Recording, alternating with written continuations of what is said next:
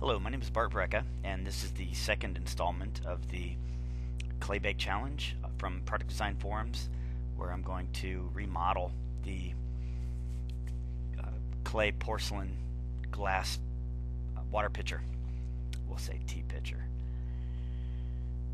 The Product Design Forums challenge that I presented was one to get a variety of different software packages to perform CATIA, SolidWorks, Rhino, Alias, and in this video, I'm going to present from scratch the clay porcelain pot. Okay, my first step will be to create a revolve, but before I do so, I'm going to create a parametric bounding box, or a lattice part of a lattice structure. A lattice structure would be a compound version of a bounding box. Okay, so we'll just make it about that big. Now this bounding box can parametrically update. Okay, I'm hitting Control G with my fingers. My second sketch will be the start of the revolved form, and I'll use a 3-degree curve.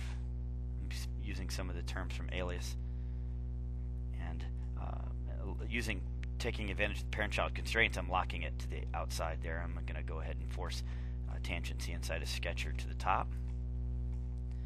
We'll turn that to a construction curve. Okay, and check out of that, then exercise my geometry so you can see how it will eventually update. My second sketch, third sketch, will be the bottom, where I like to come back in and align it as a separate step here, and force tangency at the top, force that to a construction geometry. I'm trying to race the clock to do this all in 5 or 10 minutes. My fourth sketch, see how that works. I can sort of grab that and tug and pull on that. I'm hoping to kind of show how inside of ProEngineer Wildfire 3 I can parametrically prove form, which is something I think the industrial designers would want to do in a software like SolidWorks, where you can't really drag that geometry just yet. I'm sure in a later version SolidWorks tends to catch up pretty quick. We'll see if they will look at this video and maybe take a hint. In this step, I'll force tangency here. This is one of my favorite things to do inside of a parametric modeler, because I can really get sort of some of the Alias functionality, yet I can control. Notice how this dimension, the 197's dimension to the bottom, I'm going to go ahead and dimension it to the center of the two vertices there. I'm going to make that a horizontal dimension. Okay, now I can double click on that and get in, take it back to the 3-degree curve. Notice the 2 CVs, and tug and pull on that geometry like that. And now when I exercise this geometry, no matter what I do over here, my radius keeps primarily the same form, which is pretty exciting for me, especially when I go back in hindsight. The 15 minutes before I send it off for tooling, I can make a pretty significant change and witness the entire geometry update. Okay, so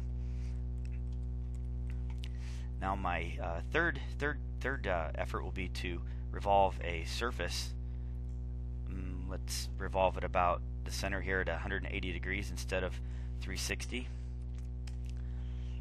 And there's my half of the water pitcher, but look how I get sort of this parametric update ability here. I always found that this modifiability, it's not how fast you model something, it's how fast can you change it 20 times. My next step will be to create an ISDX feature, and this ISDX feature will be the basic bake, if you will,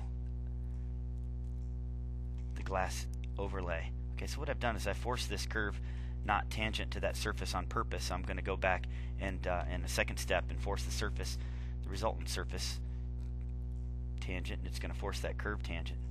I'm going to go ahead and lock a curve here, planar, snap the end. I'll take the bottom there and force that tangent, or maybe even curvature if I so desired. Let's see, this curve should be a free curve. I'm going to go ahead and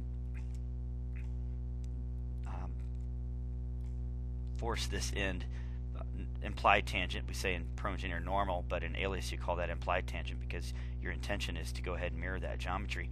This last curve, I'm going to go ahead and edit it relative to that plane that I just made highlighted. That way I'm moving it relative to that plane.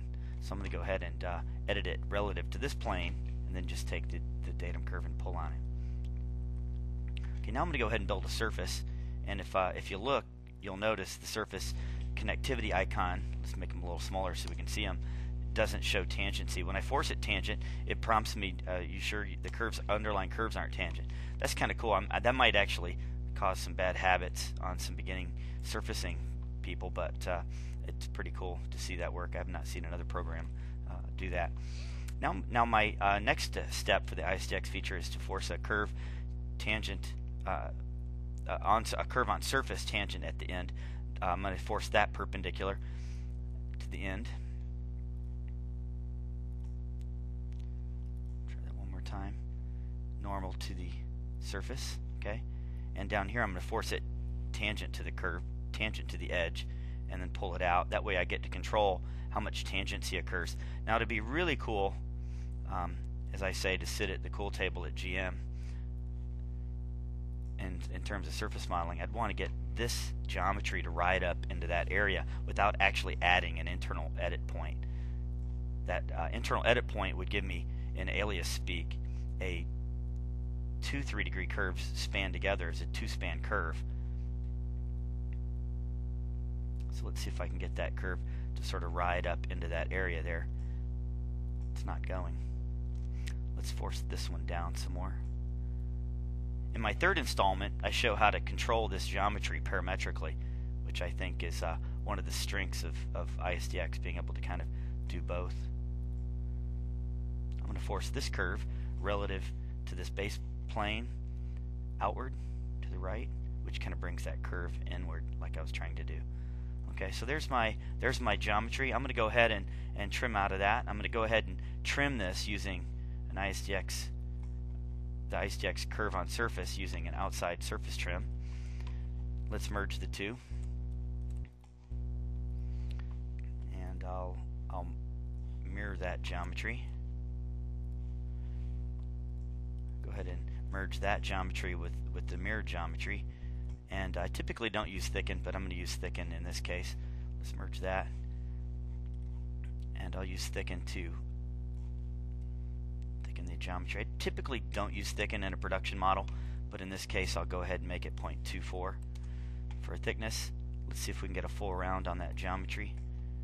Looks like it might be a little taut in that area. I'm going to try to go ahead and get a full round to work.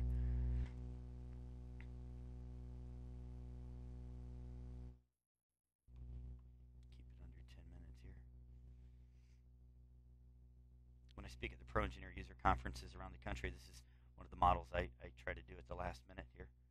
Let's force that full round. Looks like it worked. Okay, and there's my second installment of the Claybake challenge. In the third installment, I'll parametrically modify how much the bake occurs before it gets fired in a kiln. All right. Thank you very much. My name is Bart Brejcha. I hope you enjoyed the video, and take a look at some more. I plan on building others.